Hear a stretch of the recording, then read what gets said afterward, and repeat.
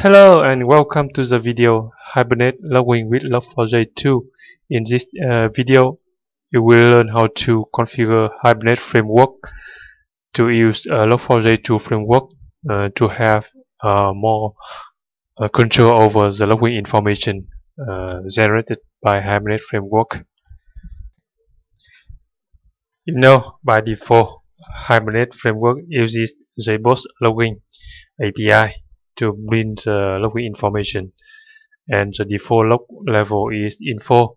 This log level sometimes limited for debugging purpose, as you cannot see all the detailed information or the necessary logging information to debug your programs. Let me show you. This here my Eclipse IDE. I open a Java project that uses this Hibernate framework here. And now let's run this program to see the login information printed by Hibernate.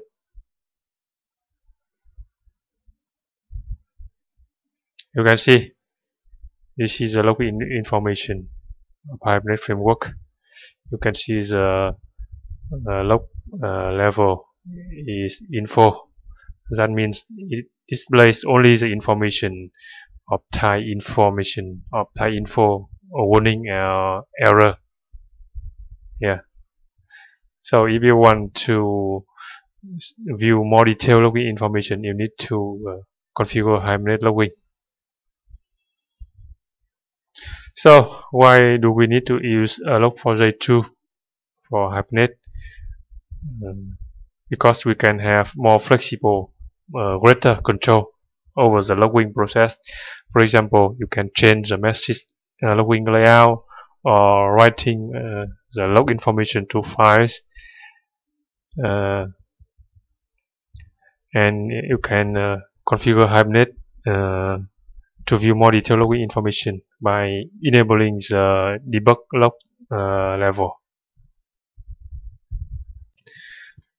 And here are the steps to configure Hibernate framework with log4j2. First, you need to add log4j2 dependencies, and then you need to create a log4j2 configuration file either in a XML or properties file, and then you need to specify one or more Hibernate log categories.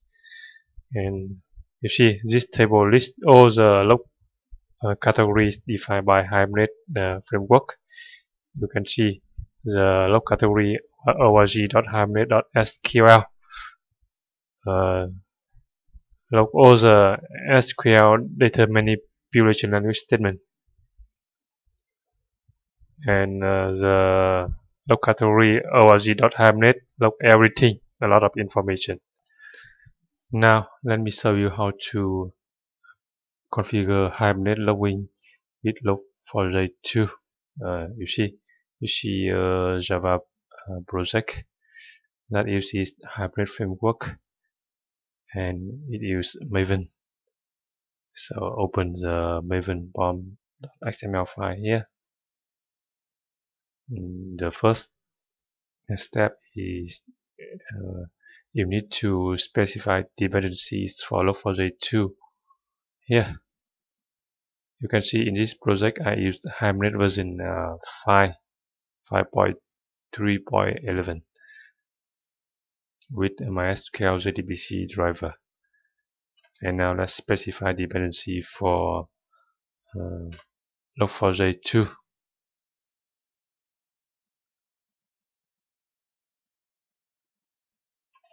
Dependency group ID is org.apache.logging.log4j, and artifact ID is log4j-API. This is the API of log4j2 and version. Here I use the latest version 2.12.1.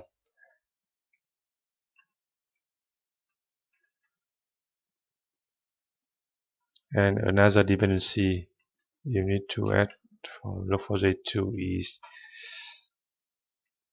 for the core API for the core. So change the artifact ID to log4j-core version is the same.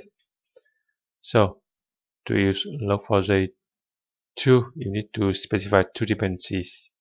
The first is log4j API and the second is log4j core.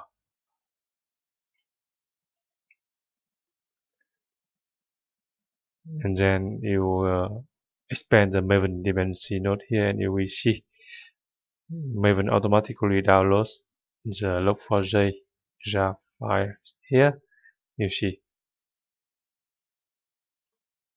and you see Hibernate uses the both logging to enable blockchain to allow programmers to blockchain external logging framework. You can see log4j2 here. So that means Hibernate support logging with log4j2. Okay.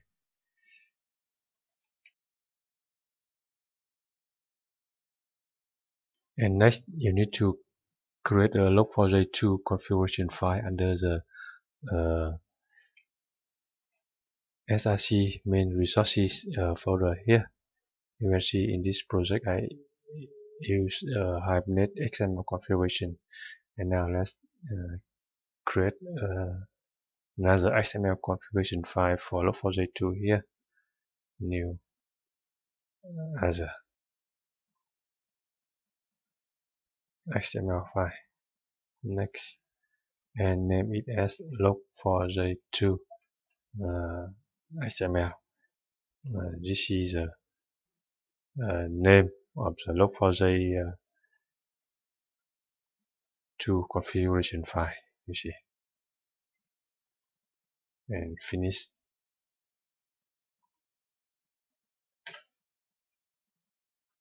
Now let's specify minimal configuration for log4j configuration.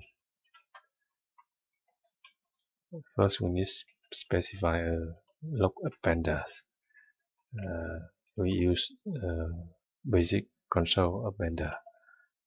Name is console, and target is system out.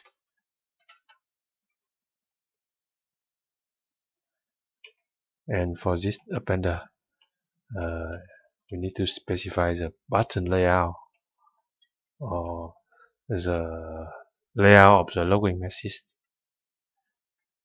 The button is first is a date and time, year, month, day, hour, minute, second, and then is a name of the thread, and then is name of the log level, and then is the name of the logger, and then the actual message, log message, and the new line character. And then we specify loggers. First is a root logger. Root. The level of the root logger is info. And this logger use appender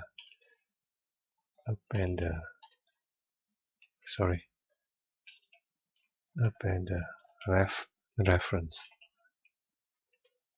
control.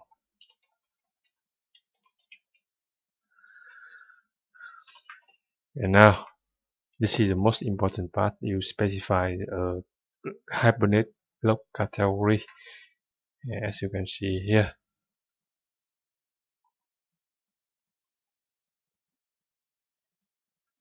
Now let's try the log category org.hibernate.sql. Logger name is a category name. org.hibernate.sql.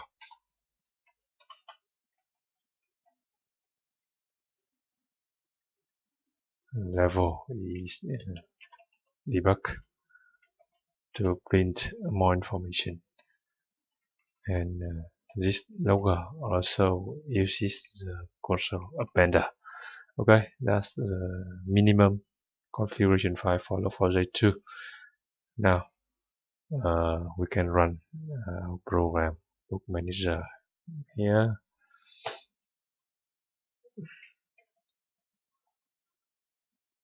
We run the read method that displays the details of the book with the ID 2 from the database. Okay, and in the Hibernate configuration file, delete the property Hibernate underscore Hibernate dot show underscore SQL here, because we use a log category Hibernate SQL. So delete this. Okay. Now let's run the program. Book manager run as Java application,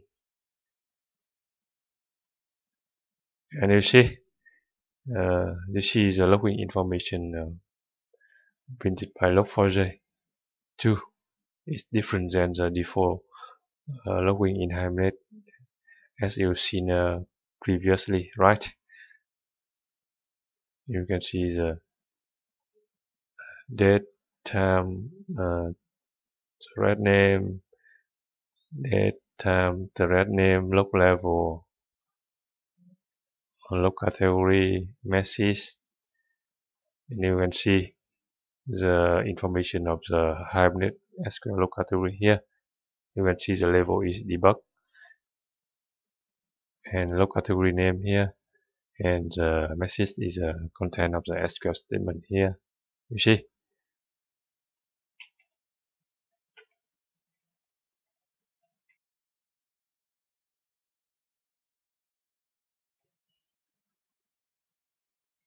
You can see in the console view here, you see our program prints the message, the information of the book read from the database.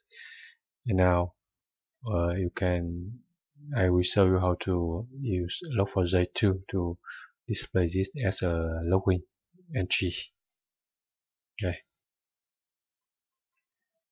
you can see this is a statement system.out.println that prints the content of the book to the console. Now we replace this with log4j2 login statement. First, you create a logger class here. Private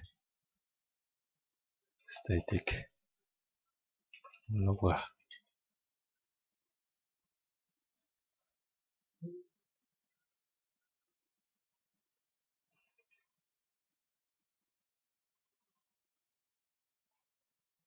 Logger equal log manager. Get logger.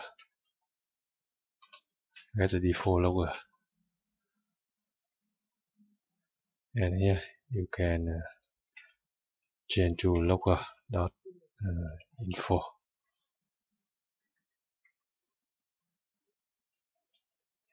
This is logger dot warning. Okay, let's run the program again.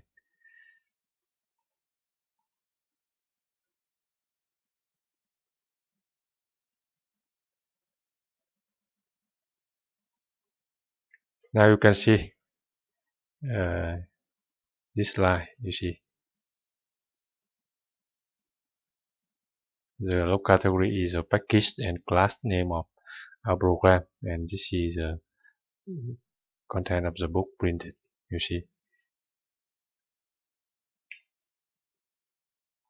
Now let's try to book ID to another ID which doesn't exist in the database and run the program again and you should see a warning log message. You see here, warning, book could not be found. Note that the warning red line here is outputted by MySQL JDBC driver. Okay, so far so good, and you can try to change the log category of Hibernate to different. For example, change to org.hibernate category.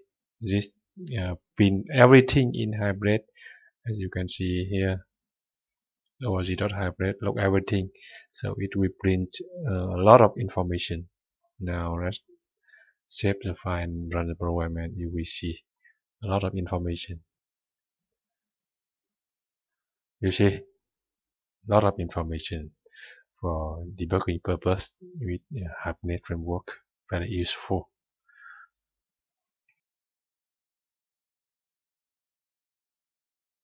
Next, I show you how to configure log4j2 to write logging information to text files. So we need to specify another appender called file appender. Name equal file. Specify the file name. For example, hibernate.log.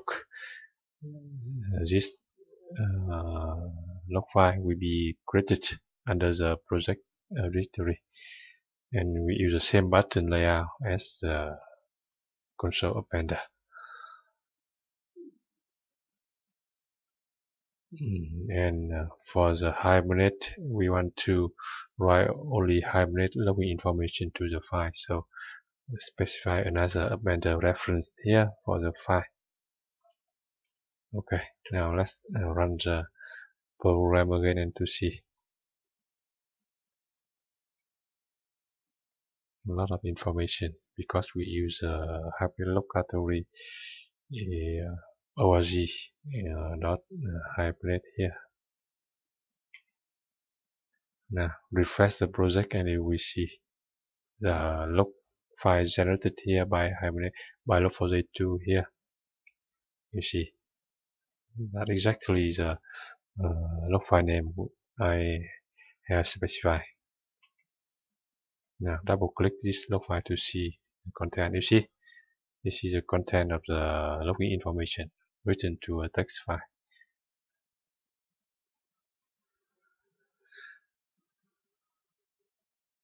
Okay, so far I have guided you how to configure Hibernate logging with log4j2. You learn how to specify dependency for log4j2, and then create a log4j configuration file with the console appender, and then you learn how to use log4j logger in the program. You see here logger info logger 1, and then I show you how to configure log4j to print the log information to a text file by using a file appender. Thank you for watching.